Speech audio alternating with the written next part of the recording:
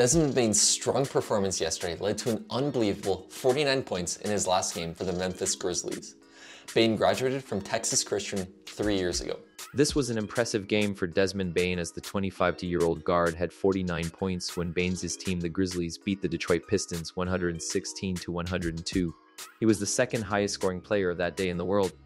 At the top of that, Bane also recorded 6 rebounds and 8 assists that evening. He is averaging over 25 points and over 5 assists per game in the league. Bane was a member of the USA Under-19 national team back in 2017.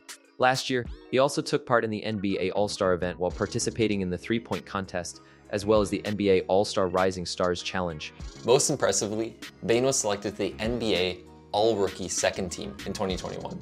And that was the second best scorer in basketball in the entire world for today. Leave a follow and we'll have more basketball content for you to see tomorrow.